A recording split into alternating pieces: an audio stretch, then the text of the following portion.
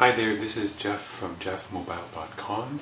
I'm in the kitchen today. I'm going to be making a recipe called the African peanut stew. It looks really delicious. I made this one time before and it's made with a lot of great ingredients. So let's come a bit closer and I'll show you the ingredients for today's recipe. Alright, so if you have a look down here, you can see the ingredients for the recipe. I've got 2 large sweet potatoes, peeled and chopped into 1-inch slices. I've got 1 onion chopped into small bits. I've got maybe 3 or 4 cloves of garlic minced, 1 tablespoon of olive oil, 1 teaspoon of dried ginger. You can also use fresh ginger if you want. I'll put it in the description of the video. I've got half a cup of peanut butter. This is just all natural peanut butter. I've got 1 teaspoon of salt, a can of diced tomatoes. I've got 3 or 4 cups of water, 1 cup of quinoa, which I rinsed in the strainer, and 1 bag of chopped kale, frozen kale. The first thing we're going to do is turn on our Instant Pot on saute mode. So I'll push the saute button, and I'll push it until the display says normal. If I don't want it to be too hot, I'm just going to be sauteing some vegetables.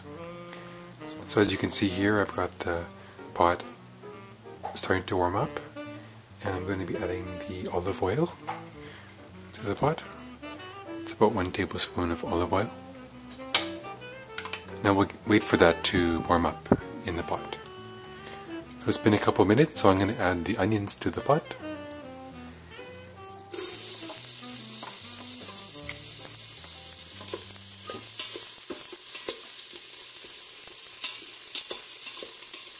I'm just going to saute this for 2 minutes or so until they soften.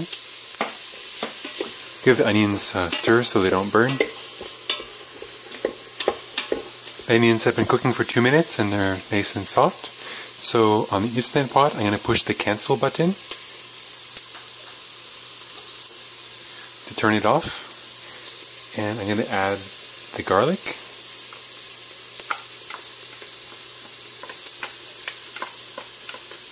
And I'm going to add my powdered ginger as well. Just tap it in.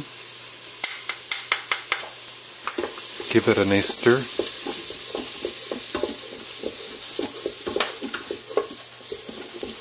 I'm going to add 3 cups of water.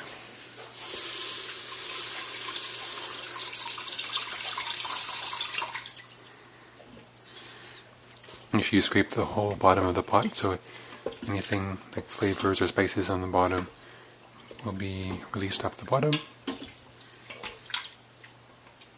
Next I'm going to dump in my sweet potatoes right on top.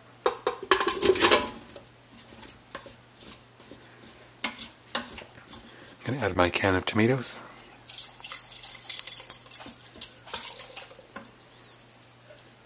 I'm going to add the peanut butter on top.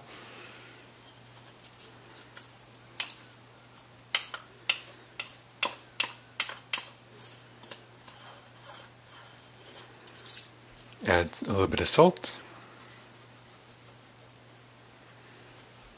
Add my quinoa right on top.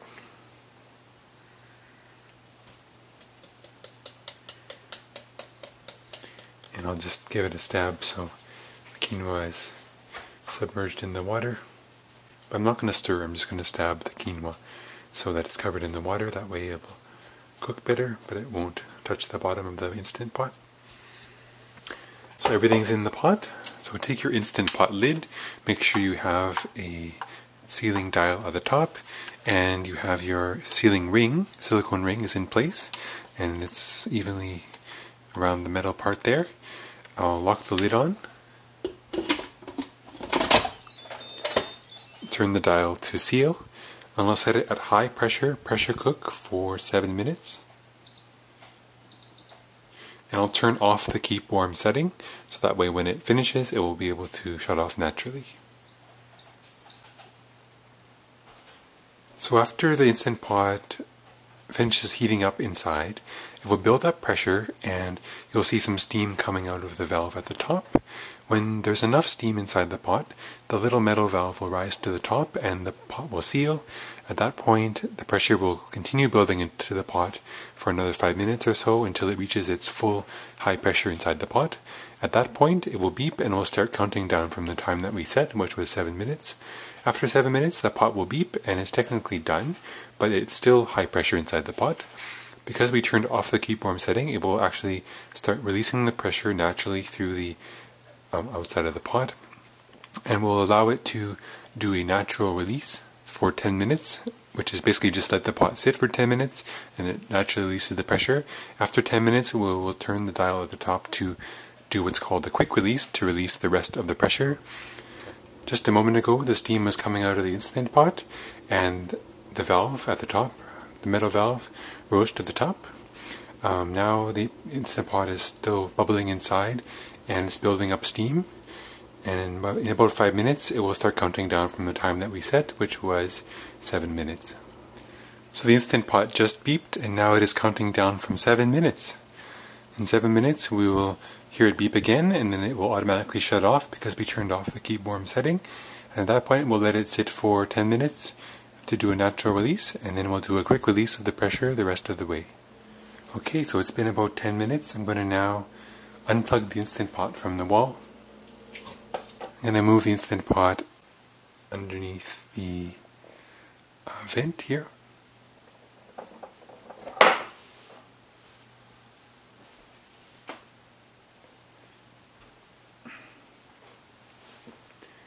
Now, using the wooden spoon, I'm going to turn the valve on top of the Instant Pot. Turn on the fan as well.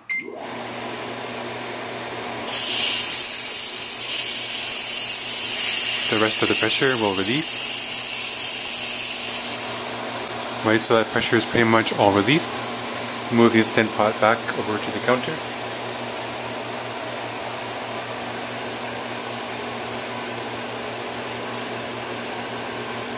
And in a moment, the little valve on top will drop down.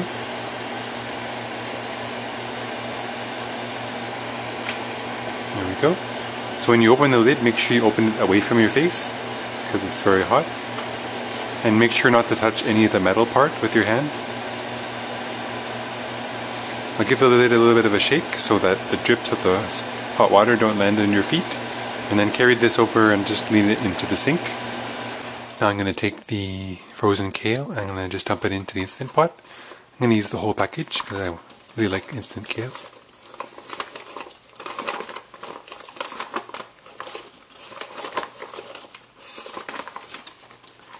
Very good, so I've dumped in the kale. I'm going to give it a stir to mix in the kale. And now you can start seeing the consistency of the stew. If you want this more like a soup, you can add more liquid. But for me, I like to have a really thick peanut stew.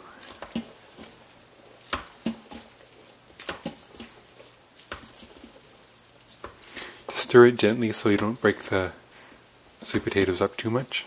But when I mix in all the kale so it thaws in the pot. So now I'm going to make a little close-up video of the mixture.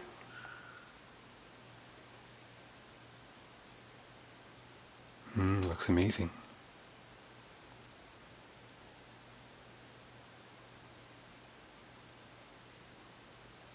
Wow. Next I'll serve some into a bowl and I'll do a taste test.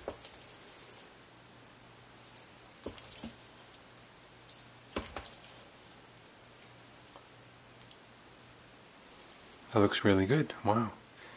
Very nice. So now I'll make a little close-up video of the serving.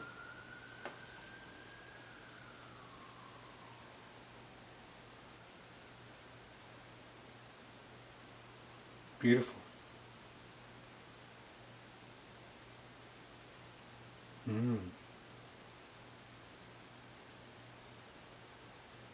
It looks wonderful. Alright, so this will be the taste test of the dish. Have a look here, it looks really amazing. I love the combination of flavors here. Let me try it out. Ah, it smells so good.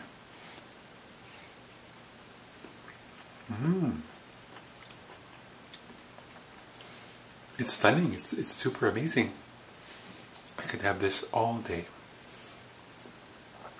Well, this recipe is very much thanks to the cookbook author named Megan Gilmore. Please check out Megan's cookbooks, and I'll put a link to where you can buy her cookbook online below, or check it out from your local library. It's one of my favorite dishes because it's vegan, vegetarian, and low fat, and it's just super awesome flavors. So you definitely won't miss the meat. It'll be so delicious, and I hope you really try it at home, and if you do give it a try, please let me know how it went.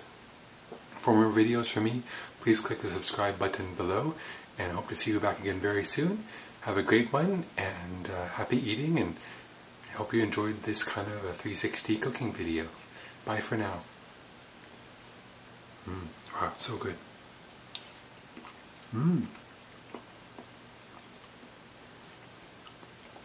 Wow. It's amazing.